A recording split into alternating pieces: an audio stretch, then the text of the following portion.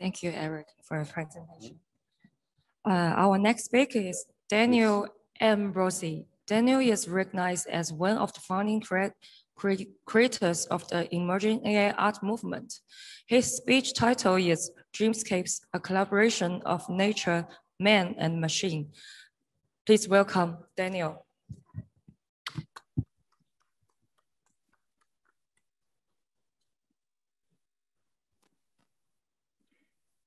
Hi, everyone. Thank you for that introduction. So I'm going to share my screen. Let's make sure that we can see this. All right.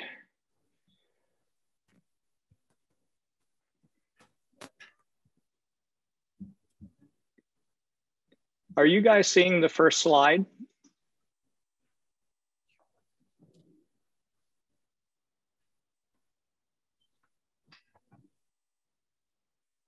Okay, I hope this is working. I'm getting a very bad echo on my side.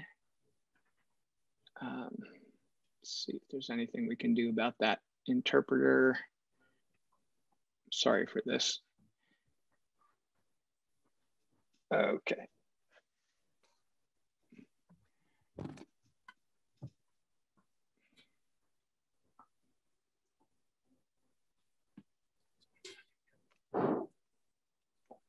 All right, I think we're ready to go.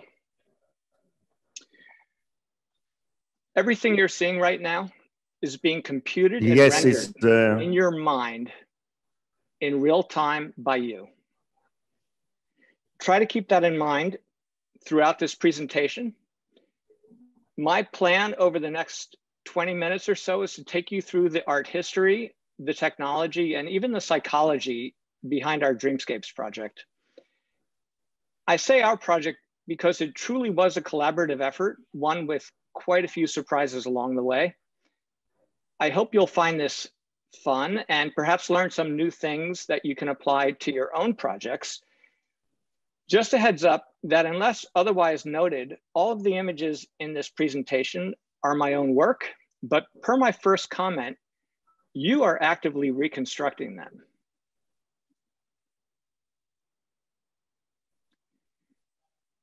Let's start by talking about special places. What I mean by that are precise locations in our world where something very powerful happens.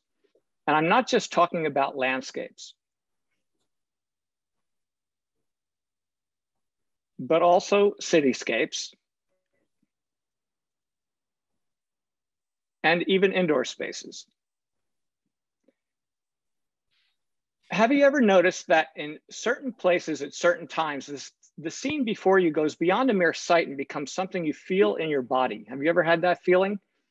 Whenever I find myself in the midst of such scenes, it's like a bell rings. It stops me dead in my tracks. What starts as a visual perception immediately becomes a visceral experience, one that I feel right in the middle of my chest, usually because it makes me gasp. And when a scene is powerful enough to make that happen, I then find myself waxing philosophical, asking questions like, I wonder how a hummingbird sees this. Or what would I see if my vision was many times sharper? What's real anyway? I'm sure many of you have experienced something like this too in the presence of special places, this powerful connection that is quickly formed between your eyes, your body, and your mind, thereby evoking an experience that is not just visual, but is also visceral and cognitive. And if you're like me and many other people in the history of mankind, I suspect, you then find yourself desperately wanting to bottle that experience with such fidelity that when you share it with others later, the same thing happens to them. Also, like me, you may have found it very hard to do that with traditional photography. This drove me crazy. It had me wondering what constitutes this phenomenon and how can it be communicated? Is it even possible?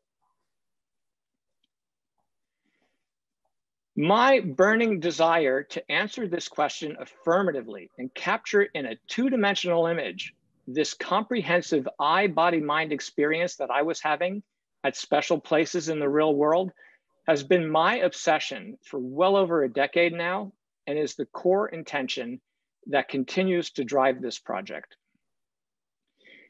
Which brings us to our first surprise. We have some strong clues that it is possible.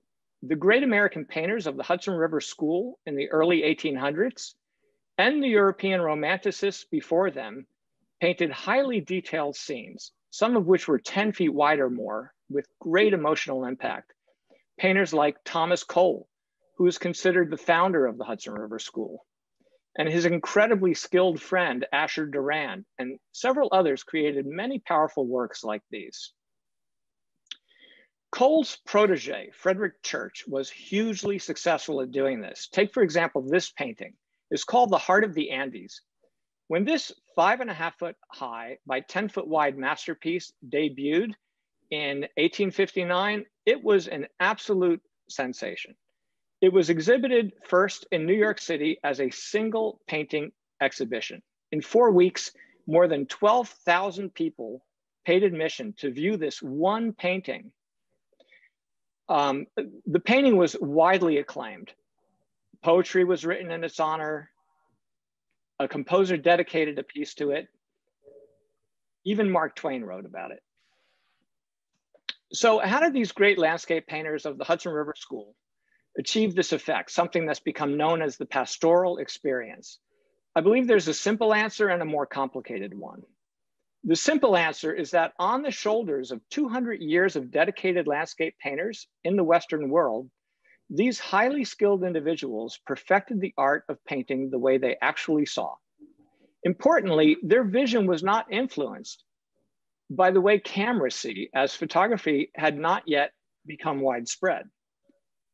We'll come back to that issue in just a bit.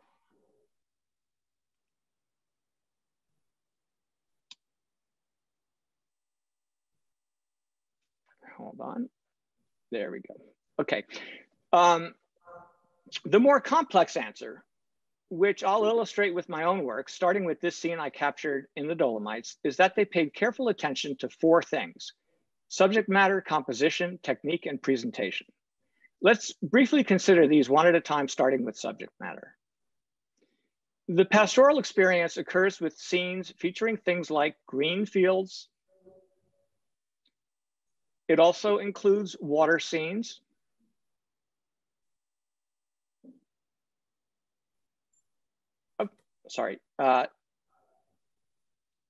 Hill and country scenes,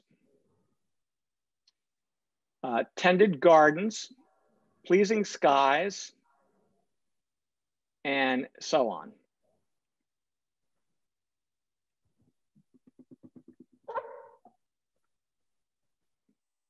But it's not just about subject matter. It's also about composition. Specifically, it's about conveying a sense of immersion, compatibility, and extent. Immersion is best achieved with the presence of strong foreground elements and/or wide fields of view, like you see here. Compatibility refers to the resonance between the natural setting and human inclinations. Essentially, man-made elements subconsciously make the viewer feel safe. They sense that other people are thriving there. And then there's extent, which is characterized by scenes of distant wilderness, trails and paths leading to idyllic destinations, and a sense of being connected to a larger world.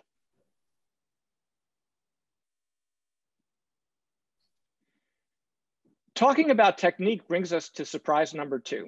The Hudson River School masters spent decades learning and refining their ability to capture what they saw with brushes and paints.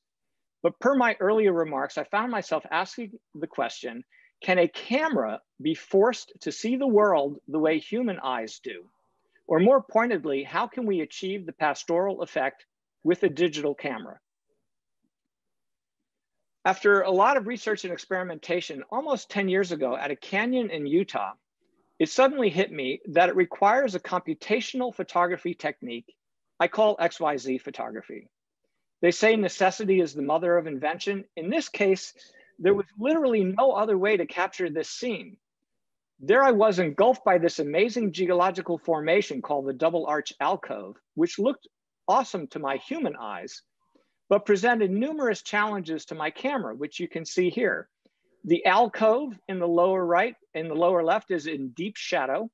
The ideal view was pointed directly into the morning sunlight, and the opposite canyon wall prevented me from walking far enough back to take in the full extent of the double arch. So here's what I did. I captured multiple views horizontally, let's call that X, multiple views vertically, let's call that Y, and multiple exposures deep from dark to light, let's call that Z. It's not really depth, it has nothing to do with distance. It's about capturing a higher dynamic range of exposures. I then used 3 different commercial graphics software packages to merge this cubic array of photos into a coherent scene. I blended the multiple exposures from front to back with an HDR program. I stitched together the multiple views with the panoramic stitcher, and then I cropped the image with Photoshop and adjusted the tonal range a little bit to reduce the haze. This process enabled me to go from this, a single exposure, to this 60 exposures stitched and blended together. You can see that the XYZ method yields an image that is much more immersive, more vibrant, much higher resolution. This combination of features is indeed how human eyes see and is the result of the XYZ approach, essentially forcing the camera to see the world the way we do.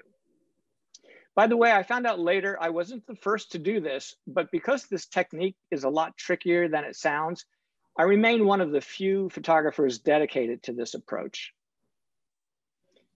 Finally, when we consider presentation, we discover that pastoral images are healing art.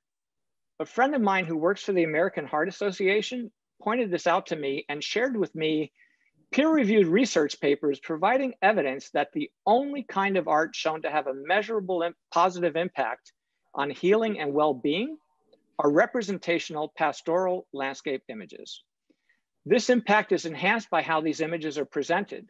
Like Frederick Church's Heart of the Andes, to be most impactful, these scenes should be, in my opinion, no less than 8 feet wide, and ideally they should be backlit, as this really enhances their immersiveness.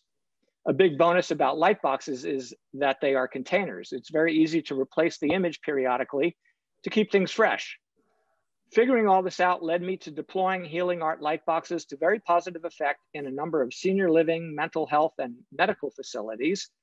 And then about 6 years ago, a huge surprise unfolded. It turns out that the entire time I was conducting my XYZ photography experiments, there had been this incredible revolution taking place in artificial intelligence and deep learning. Related to this, back in the summer of 2015, Google released a bit of open source software called Deep Dream that became a viral sensation. Deep Dream was a diagnostic tool originally created to help Google researchers understand how their own software was working. And what they found when they applied Deep Dream to the task of image recognition was that the machine was essentially hallucinating as it tried to figure out what it was seeing.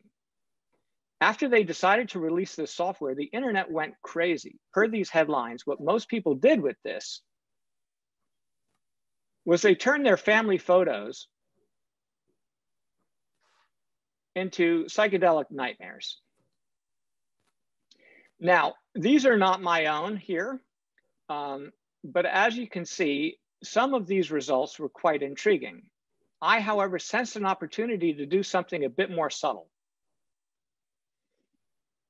So I tried applying Deep Dream with a light touch to some low resolution previews of my landscape images and was very surprised to find that this mashup of computational photography and artificial intelligence showed such promise. My initial test results were very well received, which was encouraging, but they really excited me because I realized this gave me an opportunity to add a level of expressiveness to my landscapes that could be very rich. And just like the art world in the 1800s began moving to more expressive, individualized modes of painting landscapes, starting with the proto-impressionism of J.M.W. Turner, And later, the true Impressionism seen, for example, in the pointillism of Seurat, and the unique styles of folks like Cezanne and Monet, I thought I too might be able to take my landscapes in a new direction, one that would hopefully add a cognitive response to the visceral reaction people were already having with my XYZ images. If so, this would complete my quest to evoke that eye, body, mind experience that I was seeking all along, which I determined was essential to communicating the power of special places. Unfortunately, Deep Dream, as released, was simply not designed to operate successfully on giant images, like this 63-shot scene I captured in Central Park. It would just crash. I was completely stuck. And that's when I thought of my friend at Google, Joseph Smar. Much to my delight and amazement, Joseph agreed to help me, and he in turn convinced his friend at NVIDIA, Chris Lamb, to help him. This was a huge stroke of luck for me. These two brilliant guys were exactly the right people to undertake this effort. Turns out it took a lot of work to keep Deep Dream from crashing on my images. After 4 months of hacking on nights and weekends, they finally got it working using a monster compute server with 4 graphics processing units up on the Amazon cloud. My job would then be to learn how to tune the parameters of Deep Dream for the best results on my landscape images. When we first started to get results, I was delighted to see the following happen. I suspected it would, but I wasn't totally sure. Something I called the museum experience. One thing I always enjoyed when visiting museums is this far versus near dichotomy. When you enter a gallery space, on the opposite wall, you may see a large, gorgeous, almost photographic painting. But when you get right up close to it, you see all the brushstrokes and perhaps some hidden details. It's like having 2 entirely different experiences, and it leaves you wondering how it all comes together. Besides the expressiveness that Deep Dream lent to my work, another thing that excited me when I saw these results was the opportunity to participate in another art tradition, that of camouflage and dual meaning, such as you find in the works of Arcimboldo back in the Renaissance, who painted portraits composed entirely of fruits, vegetables, flowers, etc. And in the late 1800s and early 1900s, Abbot Thayer, whose interest in protective coloration in nature ultimately led to the use of military camouflage during World War I. And of course, the great Salvador Dali, whose works are filled with illusion and multiple meanings. So just a couple months after Joseph and Chris handed me the keys to the interface they built for me, NVIDIA Corporation, excited by how well these artworks illustrated the power of their graphics chips, purchased these 3 giant backlit dreamscapes to showcase at the GPU Technology Conference that they host annually in San Jose, California.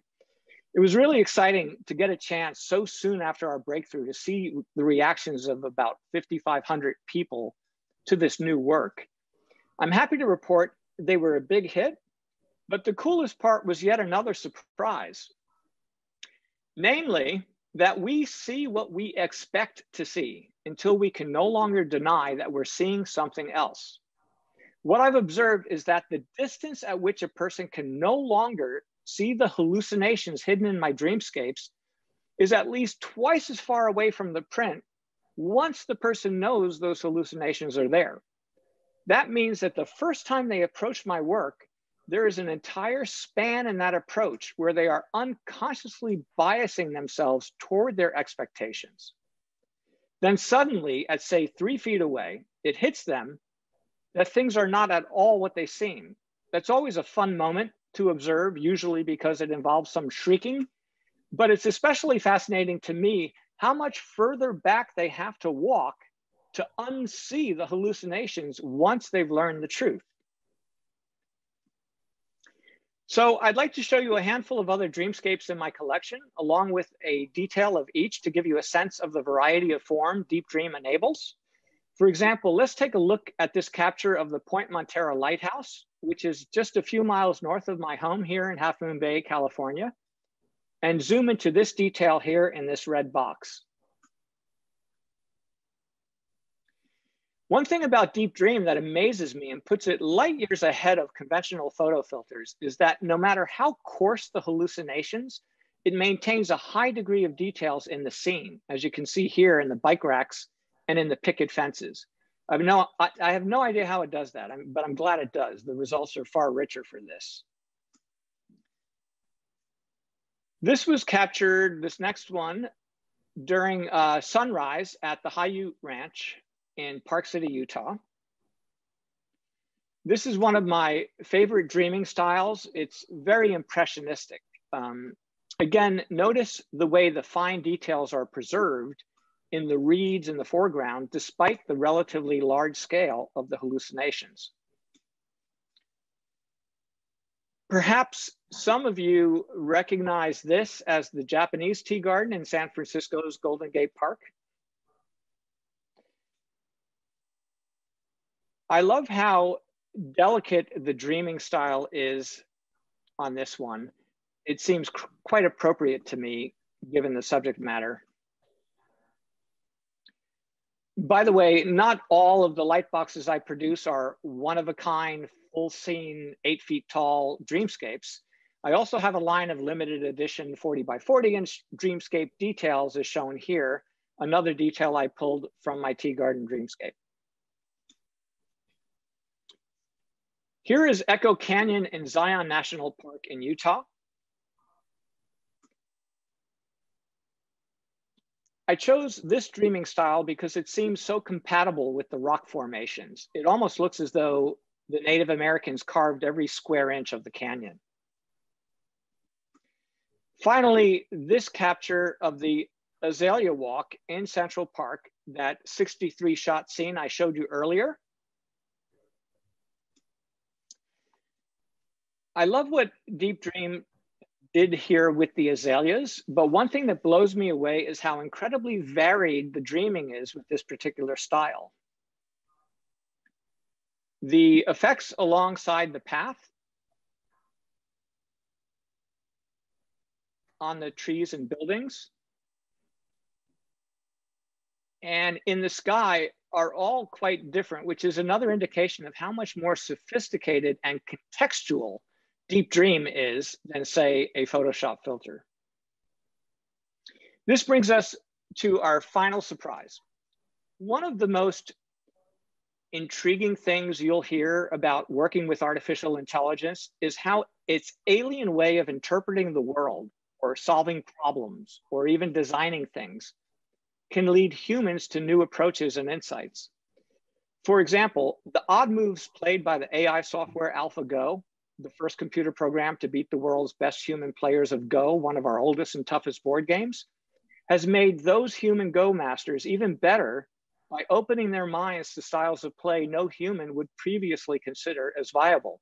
AlphaGo was literally a game changer.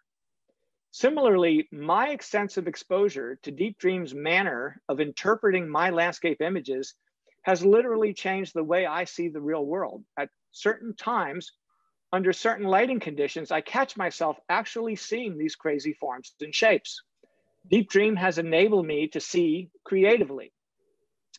I mean, the truth is, as I alluded to in my opening remarks, seeing already is a creative act entirely, but now I can see in a different, less biased way. Last but not least, I wanted to take you through a few of my newer works. Recently, I've been experimenting with dreaming in multiple passes at multiple scales. I call these grand scale dreamscape details.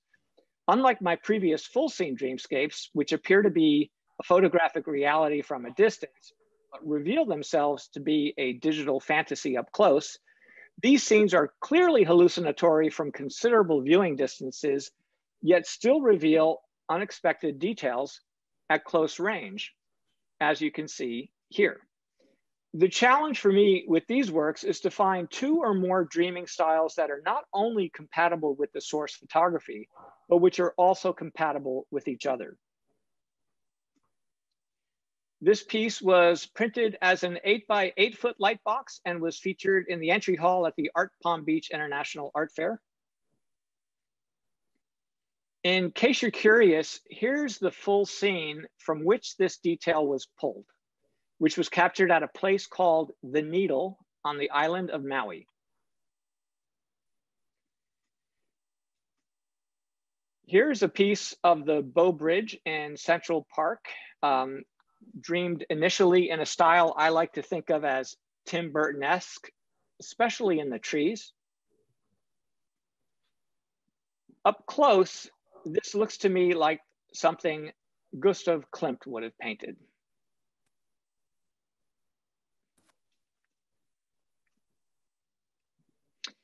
This 8x12 foot print is now installed in the giant Google building in New York City.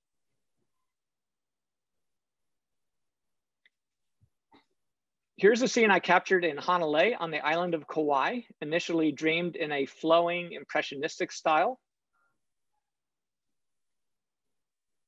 I chose this secondary dreaming style because its vegetal nature seemed quite appropriate at this scale, given the subject matter. A couple years ago, I was the sole artist invited to exhibit at the launch event for the new Institute for Human-Centered AI at Stanford University. I printed the Hanalei piece at 8x16 feet and met a bunch of tech celebrities that day, including this guy, my hero, Demis Hassabis, who is the founder of DeepMind, the Google company that developed AlphaGo, the game-changing AI software I mentioned a couple minutes ago. So I thought it might be helpful to end the formal part of this presentation by sharing some lessons I've learned from this project and that maybe you can apply to your own projects, hobbies, or business. First and foremost, get clear about your intentions. If what you're trying to do can't be clearly stated in a few simple words, it can probably be further refined or distilled. In my case, it was simply capture and convey the power of special places. Study the past, even the distant past. Great landscape paintings created centuries ago open new horizons for me. Try using existing tools in new ways. No new camera equipment, hardware, or software was required to develop my XYZ photography technique. Keep an eye out for new tools, techniques, and technologies, even ones not necessarily designed to solve your particular problem. Deep Dream was certainly not developed to take landscape art into the 21st century. Mash it up. In his latest book, The Runaway Species, neuroscientist David Eagleman and his co-author Anthony Brandt contend that bending, breaking, and blending are the three ways in which human creativity remakes the world. That's pretty much what I did here. Don't be afraid to ask for help. You just might get it. I couldn't have taken this project over the goal line without Joseph and Chris, which never would have happened if I was too shy or embarrassed to ask for their help. Choose a partner who sees things differently from you. This could open your mind and enhance your own creativity. Turns out these days, your partner doesn't even have to be human. Finally, stay curious, be creative. As far as I can tell, curiosity and creativity is the two-stroke engine of progress. Thank you.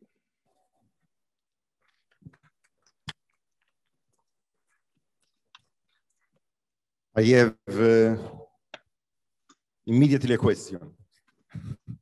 The first point was get clear about your own intentions. And my question is, working with a partner like AI, how much control you can have on your intentions? Well, let's remember that I started with a very specific artistic intent. And I wrestled an AI into submission to serve that intent.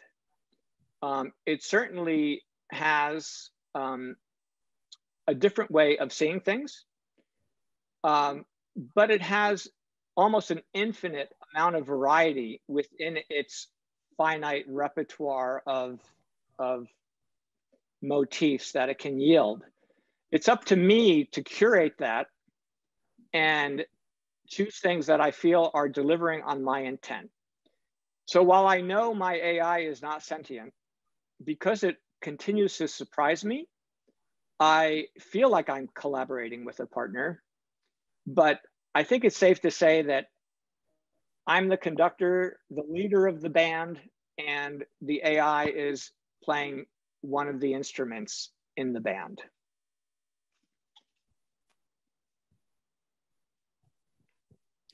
I want to say that I love your work. It's fantastic, beautiful, amazing aesthetics, but we are here debating the role of the author.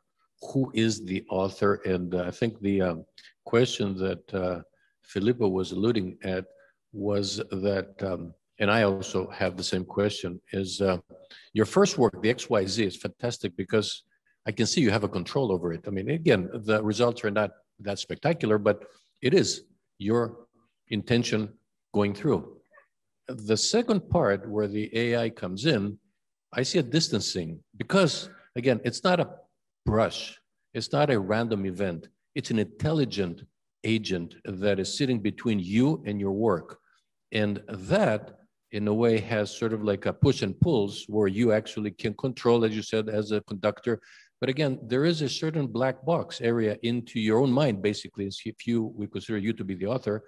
And that is where our questioning came today. I mean, it's not a question, really, it's more of a comment, but I think you would be one of the few people who would be able to kind of detect that because you do have the technical expertise since you proved that in your beginning of your work.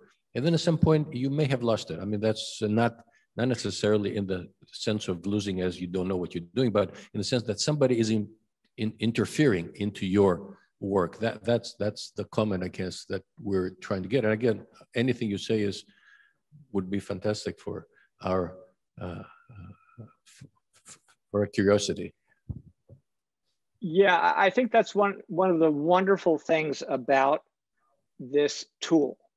And it really is a tool, but as you pointed out, it is a bit of a black box.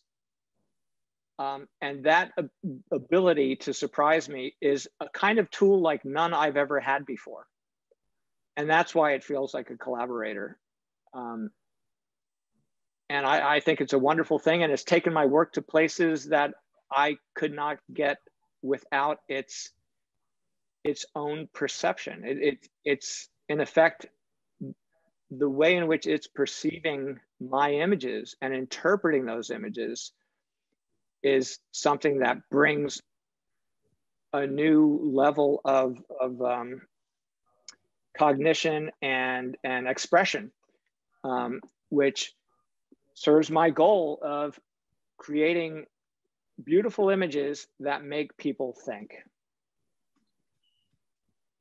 Fair enough, fair enough. And I think that it will be very creative on your side to actually engage into the tool making yourself. Like, why is it that the neural network that you're using should be somebody else? What if you actually go and do it?